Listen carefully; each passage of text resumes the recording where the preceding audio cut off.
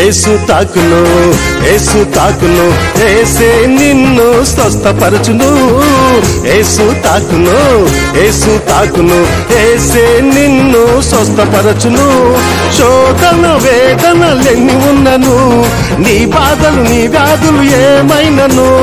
శోధన వేదనలెన్ని ఉన్నను, నీ బాధలు నీ వ్యాధులు ఏమైనను. యేసు తాకును, యేసు తాకును. ప్రభునందు స్తోత్రాలు, ప్రభుపేట వందనాలు తెలియజేస్తున్నాను. పిల్లరా బాగున్నారా? ఈ సమయం ఇచ్చిన మొదటగా దేవునికి మరి మీ అందరికీ నా హృదయపూర్వక వందనాలు తెలియజేస్తున్నాను. అందరూ బాగున్నారా? యేసు తాకును మినిస్ట్రీ ద్వారా వెలువడుచున్న ఈ కార్యక్రమాలు ప్రతిరోజు మీరు చూస్తున్నారు. మరి మీరు చేస్తున్న ఫోన్ కాల్స్ని బట్టి కూడా ఎంతగానో సంతోషిస్తున్నాను. మరి దేవుడు నాతో రాయించిన పుస్తకాలు అనేకులు తెప్పించుకుంటున్నారు, ఆత్మీయ మేలు పొందుతున్నారు. ఆ పుస్తకాలు చదివి అనేకులు వాళ్ళు ఫోన్ చేస్తూ, అన్నా నా జీవితం మారిపోయిందన్నా, అంతకుముందు 10 నిమిషాలు కూడా నేను ప్రార్థన చేసేవాడిని కాదు, ఈరోజున గంటల తరబడి నేను ప్రార్థన చేస్తున్నాను. ఇంతకుముందు నాకు చీకటి అంటే భయము, ఈరోజున నాకు దేనికి భయపడతలేదు. ఎంత ధైర్యం వచ్చిందో. అన్ని రకాల పుస్తకాలు ఉన్నాయండి. ప్రార్థన గురించి, కుటుంబం గురించి, యవనస్తుల గురించి, నరకము గురించి ఎన్ని పుస్తకాలు ఉన్నాయి. మీరు కూడా తెప్పించుకోండి. ఎందుకంటే ఇప్పుడు మన మానవుడు ఏంటంటే ఒత్తిళ్లకు లోనవుతున్నాడు. రకరకాల ఒత్తిళ్లకు లోనైపోయి ఏం చెప్పండి రోగాలకి దగ్గర అవుతున్నాడు. ఇలాంటి సమయంలో మనకు కావలసింది వాక్యము కావాలి. వాక్యములను బ్రతికిస్తుంది, వాక్యము నిలబడుతుంది. ఈరోజు నేను మీతో మాట్లాడే అంశము ఒత్తిడిని జయించుట ఎలా. ఒత్తిడి మన తాలూకా ఆలోచన విధానమే మానసిక ఒత్తిడికి అసలు కారణం. మన ఆలోచన, దాని తాలూకా విధానమే మనకి ఏం చెప్పండి ఒత్తిడికి. అందుకే నా తలంపులకు కావలి వేయము అని ప్రసంగి గ్రంథకర్త అంటున్నాడు. తలంపులకు కావలి, తలంపులకు కావలి వేసినప్పుడు ఏది కూడా లోపలక రాదు. ఎందుకంటే మెయిన్ మనము ఏం చెప్పండి తలంపులకు కావలి వేయాలి. మరియు మనము దేవుని మీద మనము ఆనుకోవాలి. ఎందుకంటే దేవుని మీద ఆనుకున్నప్పుడు నెగిటివ్ ఫీలింగ్స్ పాజిటివ్గా మార్చబడతాయి. దేవుని మీద నువ్వు అనుకోకపోతే ఎలా ఉంటాయి అంటే అన్నీ నెగిటివ్, పాజిటివ్ కూడా నీ నెగిటివ్గా ఉంటాయి. ఎందుకంటే ఇప్పుడు ప్రజెంట్ ఈ కరోనా వైరస్ ఈ యొక్క ప్రభావం ప్రపంచ దేశాలను గడగడలాడిస్తుంది. ఎక్కడో ఒక్క వ్యక్తితో ప్రారంభమై చైనాలో ఈ రోజున ప్రపంచ దాదాపు 200 పైన దేశాలు ఈ రోజున దాని బారిన పడి అల్లాడిపోతున్నాయి. చైనా, అదేవిధంగా ఇరాక్ కానీ, అదేవిధంగా ఇటలీ, అమెరికా, ఈరోజు మన ఇండియా కూడా దానిలోంచి బయట ఎలా పడాలి, ఏం జరిగిద్ది, ఏం వార్త వింటున్నామని ఆ వార్తలకు ఈరోజు చాలామంది చెబుతున్నమాట. రాత్రులు నిద్ర పట్టలేదన్నా, రాత్రులు నిద్ర పట్టట్లేదు. ఎందుకు నిద్ర పట్టలేదు? తెలియకుండానే ఒత్తిడి. ఏం జరిగిద్ది, ఏమవుతాం, ఏమైద్ది, ఎక్కడికి దారి తీస్తుంది, నా పరిస్థితి ఏంటి అని అనేక మంది ఆలోచనలు కృంగిపోతున్నాయి. ద్వారా షుగర్లు పెరిగిపోతున్నాయి, బీపీ పెరిగిపోతున్నాయి. కారణం ఏంటి? ఒత్తిడి. ఒక మనిషికి ఒత్తిడి ఎలా వస్తుంది అంటే లేరా మన ఆలోచన, బయట జరిగే విధానం, అవన్నీ దాని తాలూకా ఆలోచన. ఏం చెప్పండి ఆలోచన ప్రభావము ఒత్తిడులకు ఏం చెప్పండి దారితీస్తాయి. అవి క్రానిక్గా అనగా దీర్ఘ వ్యాధిగా మారక మునిపే పాజిటివ్గా ఏం చెప్పండి డైవర్ట్ చేయాలి. అవి పాజిటివ్గా మార్చబడాలి. నాకేం కాదు, నా దేవుడు నాకున్నాడు, నా ఉద్యోగం పాదు. చాలామంది వింటున్నాం కదా, లక్షల ఉద్యోగాలు పోతాయి, కోల్పోతారు. సాఫ్ట్వేర్లు పతనమైంది, వ్యవస్థ పతనమైంది. ఈ మాటలు వింటున్నప్పుడు ఆ మనిషికి ఎలా ఉండిద్దంటే, ఎలా నా బ్రతికెలా, నేను ఎలా బ్రతకాలి, నేను ఏ విధంగా జీవించగలను, నా పరిస్థితి ఏంటి? ఇలాంటి ఒత్తిళ్ళు మనిషిని ఏం చేసి చెప్పండి దిగదారుస్తాయి. ఇలాంటి ఒత్తిళ్లకు లోనిపోయి ఎంతోమంది షుగర్లు పెరిగిపోతున్నాయి, మీట వింటూ దందాన పెరుగుతున్నాయి. BP control కాటల్లా. బీపీ ఎప్పుడైతే పెరుగుతుందో రాత్రులు నిద్ర లేక ఆందోళన. లరా, ఒత్తిడిని జయించండి. ఒత్తిడిని జయించాలంటే ఏం చేయాలి?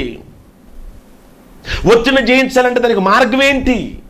దానికి మార్గము ఒకటే. యెషయా గ్రంథము 26వ అధ్యాయము 3వ వచనంలో, ఎవని మనస్సు నీ మీద ఆనుకొనునో వానిని నీవు పూర్ణ శాంతి గలవానిగా కాపాడుదువు. మన మనసు దేవుని మీద ఆనుకోవాలి. మన మనసు దేవుని మీద ఆనుకున్నప్పుడు పూర్ణ శాంతి, మామూలు శాంతి కాదు. శాంతి వేరు, పూర్ణ శాంతి. పూర్ణ శాంతి అంటే ఎలా? రోజున ఇంట్లో బియ్యం లేవు, జేబులో డబ్బు లేవు, అల్లుడు లేకపోతే వాళ్ళకి బంధువులు వచ్చారు. వాళ్ళ పరిస్థితి ఎలా ఉంటుంది చెప్పండి? ఎలా ఉంటుంది? తెలియకుండానే అరే ఎలా ఎలా అరే అల్లుడు వచ్చాడు, వాళ్ళకి భోజనం, అల్లుడితో పాటు ఒక 6 తీసుకొచ్చాడు, ఇంట్లో బియ్యం లేవు, చూస్తే డబ్బులు లేవు. ఆల్రెడీకి సరే పక్కవాడిని అడుగుదామంటే ఆల్రెడీ వాళ్ళకి బాకీ కలిగి ఉన్నాం, ఇస్తారో ఎవరు? ఇప్పుడు వాళ్ళకి ఎలా ఉండి చెప్పండి? తెలియకుండానే ఎలా ఉండి చెప్పండి? తెలియకుండా లోపల పోరాటం, ఒక ఆందోళన. ఎలా? అవునా కదా చెప్పండి? అదేవిధంగా ఇంట్లో రైస్ ఉన్నాయి, జేబులో వేల రూపాయలు ఉన్నాయి. ఎలా ఉండి చెప్పండి? అప్పుడు మనిషి ఎలా ఉండిద్ది? ఒత్తిడిద్దా? ప్రశాంతంగా ఉంటారు. అవునా కదా?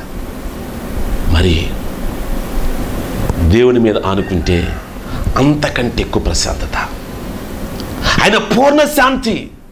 నా శాంతిని మీకు అనుగ్రహించుచున్నాను, నా శాంతి మీకు ఇస్తున్నానని ప్రభు అయిన యేసుక్రీస్తు ప్రభుల వారు మన కొరకు మాట్లాడుచున్నాడు.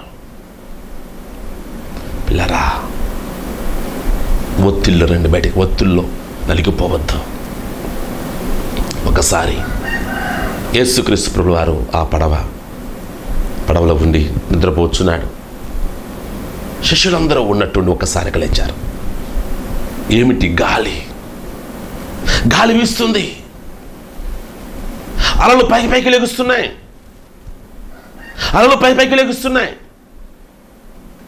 తుఫాన్. ఏం చేయాలి? ఒత్తిడికి లోనిపోయారు. ఎలా ఉండి చెప్పిన పరిస్థితి?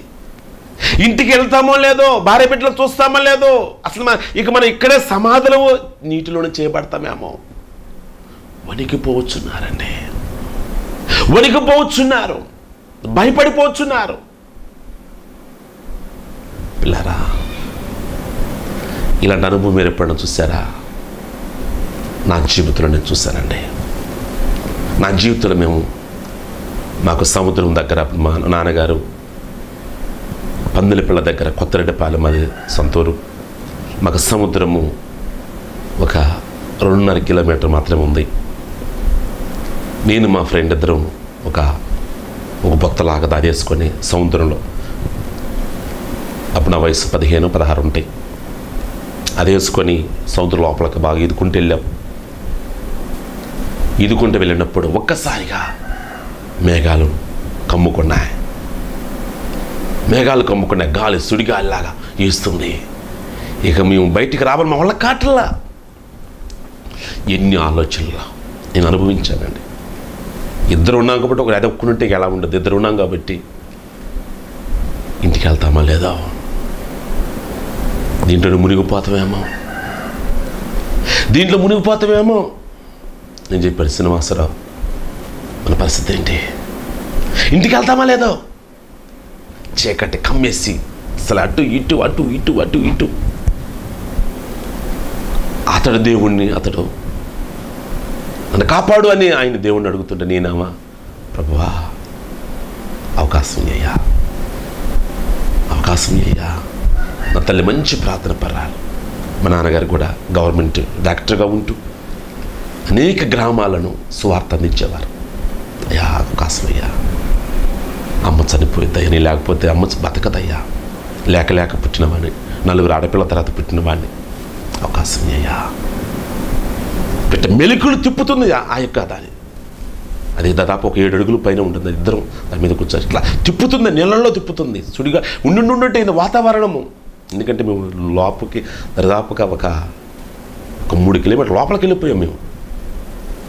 తిప్పుతుంది, ఎందుకంటే వాతావరణం అప్పుడప్పుడే మారిపోయి మేము లోపలికి చాలా బాగా ఎలా ఏంటంటే అలలు వచ్చేసి చాలా తక్కువ, ఏంటంటే ఒక 100 మీటర్ల లోపలనే అలలు ఉండేది. అది పైకి వెళ్తే అలలు ఉండవు, ప్రశాంతంగా ఉంటుంది. అలాంటి ప్రశాంతంగా వెళ్తుంటే హాయిగా మీద కూర్చొని చక్కగా ఉండి వాతావరణం మారిపోయింది. ఏం చేయాలి? ఎంత ఒత్తిడినప్పుడు కానీ నా అసలుకి చూస్తే మా బీపీ ఎలా ఉండిద్దో అసలు, ఎందుకంటే తల పగిలిపోతున్నట్టు ఉంది. ఎందుకంటే అస్సలకి అది మాటలతో చెప్పలేనండి, వర్ణించడానికి కూడా నాకు చేత కావట్లా. ఎందుకంటే అంతా ఇక్కడ నా ఏడుస్తూ గరగర దిగుతుంది నీళ్ళలోనే. అటు అలలు అటు కొడుతూ ఇటు కొడుతూ అది ఎటు వెళుతుందో మాకు అర్థం కావట్లేదు. ఆ టైంలో మాకు ఇక మేఘాలు, దట్టమైన మేఘాలు కమ్ముకున్నప్పుడు అది ఒడ్డెట్టు కూడా నాకు అర్థం కావట్లా. ఆ సమయంలో దేవునికి మొరపెట్టాను నేను, అవకాశం ప్రభా, అవకాశం అయ్యా, నా కోసం కదా, నా తల్లి కోసం అయ్యా, నా కోసం కదా, నా తల్లి కోసం అయ్యా, మా అక్కల కోసమై నేను ఒక్కడే తమ్ముడిని, అవకాశం అయ్యా, అవకాశం అయ్యా. మొరపెట్టగా ఎట్టయితే మీ దేవుడు సహాయం చేశాడు, కొంచెం నిమ్మలించింది, ఒడ్డుకొచ్చాం. అదేవిధంగా అనుభవించాను కాబట్టి చెబుతున్నా. మరి ఆ శిష్యులు కూడా ఆ యొక్క పడవలో ఉండి ఎంత అల్లాడిపోయి ఉంటారు. అంత అల్లాడిపోతుంటే యేసుప్రభువు ప్రశాంతంగా నిద్రపోతున్నాడు. వీళ్ళు ప్రయత్నం వీళ్ళు చేస్తుంటారు, ఆ నీటిని బయట పడేస్తూ ఎన్నెన్ని చేస్తుంటారో. అప్పుడు యేసయ్య లేపుతూ, యేసయ్యా నీకు చింత లేదా? నీకు చింత లేదా? చూడండి, యేసుప్రభువారు గద్దించాడు. ఆ తుఫాను గద్దించగానే నిమ్మలమాయను. ప్రియ దేవుని బిడ్డలారా, మన ఇంటిలో, మన మనస్సులో యేసయ్య ఉంటే నిమ్మలమ్మగా ఉంటాం. మన ఇంటిలో యేసు ప్రభువులు ఉండాలి. ఎలా ఉంటాడు యేసు ప్రభువారు? వాక్యం నిలవస్తుంది. హృదయమైన తలుపు తట్టుచున్నాడు. ఆయన ఆహ్వానించినప్పుడు మనతో కలిసి భోజనం చేస్తాడు. ఆయన మనతో ఉండగా మనం ఒక నిమ్మలము. ఎవని మనస్సు నీ మీద ఆనుకొనినో వానికి పూర్ణ శాంతి అండి. ప్రియ దేవుని బిడ్డలారా, పూర్ణ శాంతి మీకు అనుగ్రహించబడును గాక. ఒత్తిళ్ళలో నుంచి బయటికి రండి. మీ ఒత్తిళ్ళు క్రానిక కాకమునిపే మీరు బయటికి రండి. ఎందుకంటే పిల్లరా, పిలుపు రాసిన పత్రిక 4:6-7 దేనిని గురించి చింతపడకూడదు. దేనిని, ఒకటి కాదండి, ఈ ప్రపంచంలో నువ్వు ఆలోచించొద్దు. నువ్వు ఆలోచించావంటే నీలోకి చింత వస్తుంది. నువ్వు ఆలోచించావంటే నీకు ఒత్తిడి వస్తుంది. నువ్వు ఆలోచించావంటే నీకు ఆటోమేటిక్గా నీకు షుగర్ పెరుగుతుంది. నువ్వు ఆలోచించావంటే నీకు బీపీ పెరుగుతుంది. నువ్వు ఆలోచించావంటే అది పెద్ద రోగం. వాక్యం జలవస్తుంది. సామెతల గ్రంథం 24:10 శ్రమ దినమున నువ్వు కృంగిన ఎడల నువ్వు చాతగాని వాడవుతావు. శ్రమది కుంగిపోవటము. అయ్యో నా భర్త ఇలా ఉన్నాడే. ఈరోజు ఎంతోమంది ఆడపడుచులు కురింగిన వారు ఎంతోమంది ఉన్నారు. వాళ్ళు బాగానే ఉంటారు, వాళ్ళు చక్కగా టయానికి తింటారు. వాళ్ళండి, వాళ్ళు 3 పూట్ల తింటారు. వాళ్ళు అయ్యా నా భర్త అయ్యా త్రాగుడులోనే ఎక్కడున్నాడో, టైం మంచి లాగడి లేదు, నువ్వు రెండిపోయిందామో, నా భర్త అక్రమ సంబంధంలో ఉన్నాడు, ఎలా ఉన్నాడేమో, ఏమైద్దామో. ఆయనకే బ్రహ్మాండంగా ఉంటాడు. అవి మనసులో పెట్టుకొని ఇక్కడ ఎంతోమంది అక్కా చెల్లెళ్ళు చింతిస్తూ ఒత్తిళ్ళకులోనే వీళ్ళు బీపీలు, షుగర్లు, గ్యాస్ ట్రబుల్. సమయానికి అన్నం తినకపోతే ఏమని చెప్పాయి, గ్యాస్ ఉత్పత్తి అవుతుంది. ఎంతమంది, నాకు 100 కొలది కదా, ఇంతమంది ఉన్నారు. మా పుస్తకాలు చదివి సంసార సాగరములు అడ్డంకులను ఎదుర్కొనేలా అనే పుస్తకము చదివి ఎంతోమంది ఆ ఒత్తులను విడుదల పొందారు. ఇది కూడా పుస్తకం రాయటం జరిగింది. ఒత్తిడిని జయించట్లేదు, ఇంకా రిలీజ్ చేయలేదు. పిల్లరా, ఒత్తిడిని జయించాలి అంటే ఒకటే, మీ హృదయములు ప్రభునుంచుకోండి. మీ సమస్యను ప్రభుకు అప్పచెప్పండి. ఆయనే ఆ సమస్యకు పరిష్కరించువాడు. నీ భర్త గురించి ఆలోచించి చించి చించి నీ హృదయమును కురింగింప చేసుకొని తద్వారా రోగాలు తెచ్చుకుంటమే తప్ప ఎందుకండి? ప్రియా తల్లి, ప్రియా చెల్లి, నీతోనే మాట్లాడుతున్నాను. కురింగిపోవద్దు. నీ భర్త విషయంలో నువ్వు కృంగిపోవద్దు. నీ కుమారుడి విషయంలో నువ్వు కృంగిపోవద్దు. నీ భార్య విషయంలో నువ్వు కృంగిపోవద్దు. ప్రభుకు అప్పచెప్పు. ఆయన చూసుకునే దేవుడు. ఓరకుండము నా కార్యమును చూస్తావు. నువ్వు ఓరకుండు నా కార్యాలు చూస్తావని ప్రభు మాట్లాడుతున్నాడు. నువ్వు దేనికి నువ్వు చింతించొద్దు. నువ్వు చింతించమంటే ఏమో చెప్పండి, నువ్వు చింతించటం వల్ల నీ ఎత్తు పెంచుకోలేవు, నీ సమస్య తీర్చుకోలేవు. ఇంకా తద్వారా ఇంకా సమస్యలు తలెత్తుతాయే కానీ దానివల్ల ఉపయోగం ఉండదు. పిల్లరా, ఉపయోగం ఉండదు. మీరు ఎలా ఉన్నారు? ఈ వాక్యం వింటున్నా మీరు సమస్యకు అదరిపడవద్దు. ఈరోజున ఎక్కువ శాతం ఒత్తిళ్లకు లోనేది ఎక్కువ శాతం ఎవరనగా జీవిత భాగస్వామి మరణము, వ్యాపార సమస్యలు, జీవిత భాగస్వామి అనారోగ్య సమస్యలు, కుటుంబ తాలూకా సమస్యలు, అదేవిధంగా యాక్సిడెంటు, అనారోగ్యము, పదవి విరమణ ఇచ్చినప్పుడు ఇది ఆటోమేటిక్ తెలియకుండా నేను చూస్తాను. చాలామంది నాకు ఫోన్ చేస్తారు, వాళ్ళని గమనిస్తూ ఉంటాను. వాళ్ళ మాటల్లోనే నాకు ఒత్తిడిగా వాళ్ళ కనపడతా ఉండిద్ది. 60 సంవత్సరాలు దేవుడు కాపాడాడు చక్కగా. అప్పుడు వాళ్ళకి తెలియకుండా నేను ఎలా ఉండాలి, తెలియకుండా వాళ్ళే ఏంటంటే వాళ్ళే ఒక చులకనగా వాళ్ళే ఇక నాది అయిపోయింది, ఇక నన్ను ఎవరు పట్టి ఒక రకంగా తెలియకుండానే ఆటోమేటిక్ చాలామంది ఎక్కువ శాతం రిటైర్ అయిన తర్వాత షుగర్లకు, బీపీలకు లోనవుతున్నారు. ఇంకా సంతానం లోపము, వృత్తి బాధితుల్లో మార్పులు, విడాకులు, పిల్లల గురించి ఆందోళన, ఎన్ని ఒత్తిళ్లకు దారి. ఏదో సరే దేని గురించి మనం చింతింపొద్దని ప్రభు మాట్లాడుతున్నాడు. మీ చింత యావత్తు ఎక్కడయ్యాలి? ప్రభుకు అప్పచెప్పాలి. ప్రభుకు అప్పచెప్పాలి. ఒకసారి అర్ధరాత్రి ఇంచుమించు 12 గంటల సమయంలో బస్సు జర్నీ జరుగుతూ ఉన్నది. పెద్ద పెను తుఫాను, గాలి వీస్తుంది, చెట్లు వీగి పడుతున్నాయి. ఆ బస్సులో ఉన్న వారందరూ గడగడలాడుతూ ఒకరినొకరు ఏం చెప్పండి ప్రాణ భయముతో, ఆ మెరుపులు, ఆ ఉరుములు ఎలా ఉందంటే వణికిపోతున్నారు. ఇంటికి వెళ్తామో లేదో అని వణికిపోవచ్చు ఉన్నారు. పల సౌండ్లు. ఆ బస్సులో అందరూ ప్రాణభయంతో ఉంటే ఒక 4 సంవత్సరాలు పాప ఆ బస్సులో ఆడుకుంటుంది, అటు ఇటు తిరుగుతుంది, అటు ఇటు నవ్వుతూ సంతోషంగా ఉంది. అంతలో అది గమనించిన ఒకళ్ళు ఆ పాపను దగ్గర పిలిచి, ఏంటి పాప, నీకు భయం లేదా? మీ వణికిపోవచ్చున్నాము, ఏం జరుగుద్దని భయంతో ఉంటే నువ్వేంటి ఆటలాడుతున్నావేంటి, గంతులేస్తున్నావేంటి అని అన్నగానే నాకేం భయం, మా నాన్నగారే ఈ బస్సుకి డ్రైవరు. చూసారా? ఆ పాప మనసులో ఏముంది? నాకు నా తండ్రి ఉన్నాడు, ఇక నాకేంటి భయము? అది ఆ తండ్రి లేకపోతే భయపడవచ్చు. నాకేంటి భయం? నా తండ్రి నాకు తోడుగా ఉన్నాడు, నాకేంటండి అంత సంతోషంగా ఉన్న పాప. మరి మనతో ఆ తండ్రి అయిన యేసుప్రభువు వారు మనతో ఉంటే దిగిలేలా? ప్రియ సహోదరి, యేసయ్య నీ ఇంట్లో ఉండగా నీకు భయం ఎందుకు? వాక్యం చదువు వస్తుంది. కీర్తన గ్రంథం 119:50 వచనంలో, నీ వాక్యమును బ్రతికించు ఉన్నది, నా బాధల్లో ఇదే నాకు నెమ్మది కలిగించును. నీకు బాధ వచ్చిందా? ఏం చేయాలి? ప్రార్థన చేయి, బైబిల్ చదువు. ఆదరించుతుందండి. నెమ్మది, దేవుని యొక్క వాక్యం నెమ్మదిస్తుంది. నీ ఒత్తిళ్లకు నివారణ టాబ్లెట్ కాదు, నీ ఒత్తిళ్లకు నివారణ ఏం చెప్పండి వేరే వేరే కాదు.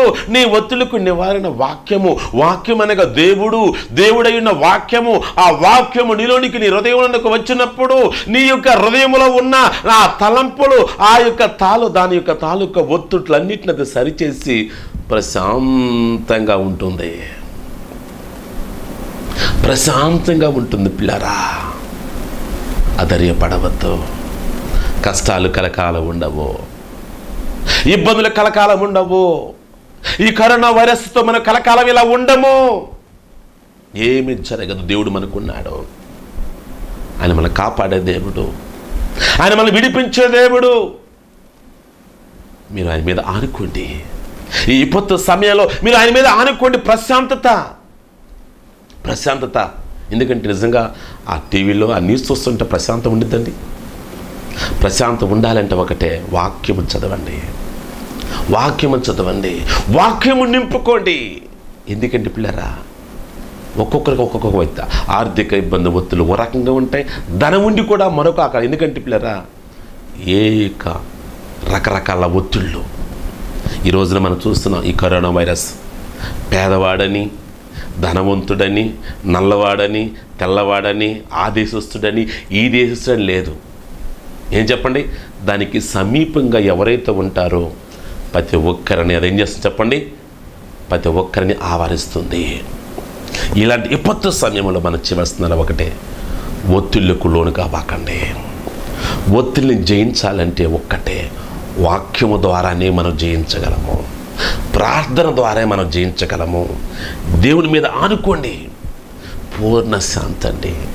రేపు ఎలా అదే, ఎందుకంటే రేపటిది రేపే.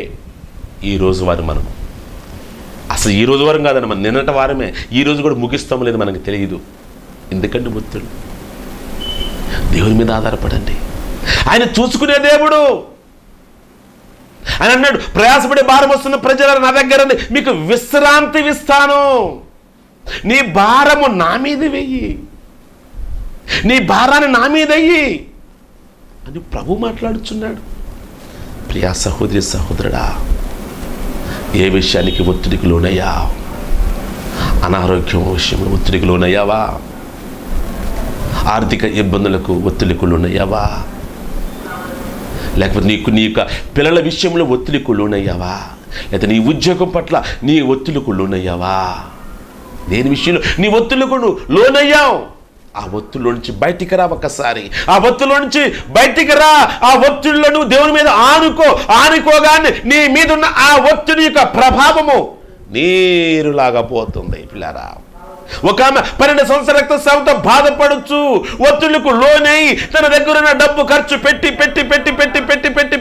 విచారపడుతూ, బాధపడుతూ, నలిగిపోతూ, కులింగిపోతూ, వేచారిపోతూ, అలాంటి సమయంలో యేసు క్రీస్తు ప్రభువు వారి యొక్క వస్త్రపు చెంగు పట్టుకోగానే ఆమెకున్న ఆ భారము, ఆమెకున్న ఆ రోగము, ఆమెకున్న ఆ ఒత్తిళ్లు ఒక్కసారిగా దూరమైపోయినాయే. ప్రియా దేవుని బిడ్డలారా, ఈ వాక్యం వింటున్న ప్రియ చెల్లి, ప్రియ తమ్ముడు, అధైర్యపడవద్దు. ఉద్యోగాలు పావు. ఉద్యోగం ఎలా ఈరోజు ఎంతమంది నలిగిపోతున్నా, ఉద్యోగాలు పోతాయి, కొత్త ఉద్యోగాలు వస్తాయో రావో, నా బ్రతికేందో, ఏమైందో, బయటికి వెళ్తే ఏం జరిగిందో, ఏ వార్తని ఎన్ని, ఇలాంటి ఒత్తిడికి లోనై రోగానికి ఎందుకు దగ్గర అవుతావు? ఎందుకు బీపీకి దగ్గర అవుతావు? ఎందుకు షుగర్కు దగ్గర అవుతావు? ఎందుకు గ్యాస్ ట్రబుల్కి దగ్గర అవుతావు? ఎందుకు? దేవుని బిడ్డలారా, వాక్యము చలవస్తుంది. సామెతల గ్రంథం 17:22లో సంతోషము గల మనస్సు ఆరోగ్యానికి కారణం, నలిగిన మనస్సు ఎముకలను ఎండింపజేస్తుందంట. ఒత్తిళ్ళు ఏం చేస్తాయి? నలిగిపోయేటట్టు చేస్తాయి, నేను కృంగిపోయేట్టుగా నేను చేస్తాయి. సంతోషం ఉన్నప్పుడు ఒత్తిళ్ళు నీ దగ్గర ఉండవు. సంతోషం ఆ సంతోషం ఎక్కడ దొరుకుతుంది అంటే దేవుని దగ్గర మాత్రమే దొరుకుతుంది. సంతోషం ఎక్కడ దొరుకుతుందంటే బైబిల్లో మాత్రమే దొరుకుతుంది. సంతోషం ఎక్కడ దొరుకుతుందంటే దేవుని సన్నిధానంలో మాత్రమే దొరుకుతుంది. సంతోషం ఎక్కడ దొరుకుతుందంటే నువ్వు వాక్యము చదువుతుండే. అబ్బా నిజంగా అండి, ఇన్ని గంటల తరబడి బైబిల్ చదువుతూ ఉంటానండి. బా పుస్తకం రాసి మొదలు పెడితే అస్సలకి రాత్రి 9 గంటలకు కూర్చుంటే తెలియకుండానే రాస్తూ ఉంటుంటే అస్సలకి అబ్బబ్బా రాస్తూ ఉంటుంటే చూస్తే అప్పుడే తెల్లారుతున్న 6 అవుతుంది. ఏంటిది? దేవునితో అసలు ఆనందం వేరండి. అనుభవించే వారికి తెలిసిద్దండి. దేవుని ఆధారపడవద్దు. ఒత్తిడిని మీరు జయించాలంటే ఒకటే, దేవుని మీద ఆనుకోండి. అవి క్రానిక కాక మునిపే, అనగా దీర్ఘ వ్యాధి కాక మునిపే మీరు మీ చింత యావత్తు ప్రభు మీద పెట్టండి, ఆనుకోండి. దేవుడు మిమ్మల్ని దీవిస్తాడు. మరొక భాగం కూడా ఉన్నది, తప్పకుండా అనేకులకు పరిచయం చేయండి. యూట్యూబ్లో కూడా ఈ కార్యక్రమాలు ఉన్నాయి. ఖచ్చితంగా అనేకులకు పరిచయం చేయండి. దేవుడు మిమ్మల్ని బహుగా దీవించును గాక. మీ కొరకు ప్రార్థించాలని ఆశపడుచున్నా.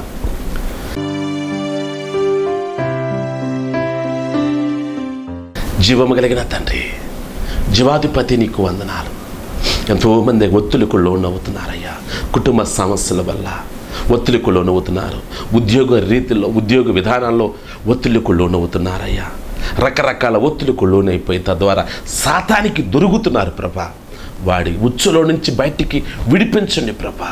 ప్రతి ఒక్కరు ఒత్తిడిని జయించడానికి నీ మీద ఆనుకునే బిడ్డలుగా సహాయం చేయండి అయ్యా. వారికి ఉన్న వ్యాధి ఏ వ్యాధి అయినా సరే, అది షుగర్ కావచ్చు, లేకపోతే గ్యాస్ ట్రబుల్ కావచ్చు, లేకపోతే థైరాయిడ్ కావచ్చు, క్యాన్సర్ కావచ్చు, పక్షవాతం కావచ్చు, ఏదైనా సరే ఇప్పుడే మీరు కార్చున్న రక్తము ద్వారా కొట్టివేమని కోరుచున్నాం. ఇప్పుడు పరిపూర్ణమైన విడుదల అందించమని కోరుచున్నాం ప్రభా. అందించమని కోరుచున్నాం. ఎవరిని విడిచిపెట్టద్దు ప్రభా. మీ నామములో ప్రార్థన చేస్తున్నానయ్యా. మీ నామములో ప్రార్థన చేస్తున్నానయ్యా. మీరే విడుదల ఇవ్వమని కోరుచున్నా, సమాధానం ఇవ్వమని కోరుచున్నా, నెమ్మది ఇవ్వమని కోరుచున్నా, సంతోషం ఇవ్వమని కోరుచున్నా. ప్రతి ఒక్కరిని మీద ఆనుకునే బిడ్డలుగా చేసి కృపణీయమని యేసు క్రీస్తు నామములో అడిగి వేడుకొనుచున్నాము తండ్రి. ఆమె దేవుడు మిమ్మల్ని బహుగా దీవించునుగాక. ప్రతి ఒత్తిడి నుండి విడుదల ఇచ్చును గాక. అందరికీ వందనాలు తెలియజేస్తున్నాను. ప్రతిరోజు ప్రసారం అవుచున్న బ్రదర్ జె కిషోర్ బాబు గారి వర్తమానములను యూట్యూబ్ ఛానల్ నందు చూడగలరు. www.youtube.com/కిషోర్ బాబు సబ్స్క్రైబ్ చేయండి మరియు షేర్ చేయండి. బ్రదర్ కిషోర్ బాబు గారి కలం నుండి వెలువడినవి మా అద్భుతమైన అమూల్యమైన పుస్తకములు మరియు సీడీల వివరములు. మానవునికి రోగాలు రావడానికి కారణాలు ఏమిటి, ఎలా విడుదల పొందాలి, సాతాను బలహీనతలు తెలుసుకొనుట ఎలా, వానిని ఎలా జయించాలి, సంసార సాగరములోని అడ్డంకులను ఎదుర్కొనుట ఎలా, ప్రపంచము ఎలా నాశనమగుచున్నది, యవ్వనం సంతోషమా, వృద్ధాప్యం శాపమా, మానవులు ఆత్మహత్య చేసుకొనుటకు కారణాలు ఏమిటి, ఎలా విడుదల పొందాలి, కలలు దర్శనముల యొక్క శక్తి, బంధకముల నుండి విడుదల పొందుట ఎలా, బిజీ బిజీ బిజీ ఏం సంపాదిస్తున్నావు, పరలోకానికి ప్రాముఖ్యమైన 5 మెట్లు, సేవకులారా మన గురి ఏమిటి, యేసయ్య రక్తము యొక్క శక్తి తెలుసుకొనుట ఎలా, కన్ఫ్యూజన్, తల్లిదండ్రులారా మీ పిల్లలను బ్రతకనీయుడి, క్షమాపణ లేని పాపములు, నీ భక్తి నీకు ధైర్యం పుట్టింపదా, ప్రార్థన నీ ఆయుధమైతే విజయం నీ బానిసవుతుంది, ఇంకా సీడీలు, నీ చెంత మోకరిల్లి మరియు కన్నీటి ఆరాధన. కాబట్టి ఫ్యామిలీ ప్యాక్ను ప్రతి ఒక్కరూ తెప్పించుకోగలరు. ముఖ్య గమనిక, పరిమితంగా ఉన్నాయి కనుక త్వరపడండి.